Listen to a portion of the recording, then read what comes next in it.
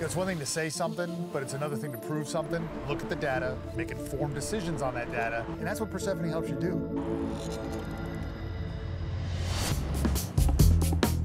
We've tried to streamline the business to really focus on the sustainability. So are we doing the right things to make sure that we're impacting not just our carbon footprint, but our water footprint and all of the areas of our ESG reporting and livelihood as a company? To make sure that we're actually doing it to GHG accounting standards, there's actual diligence going into how we measure each piece. Make sure that we can go and say, hey, we're carbon neutral, we did it for Persefoni, and by the way, we're going to continue to invest in this in the future. Every single day that we can get real-time data gives us more time to slow climate change. We're proud to say we are the first distributed EV charging network that offsets our entire footprint. Carbon accounting is going to be at the center of low-carbon investing over the course of the next decade. The goal is to have standardized metrics.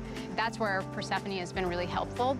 Not only do we know what the carbon is, but we can link that with also performance data.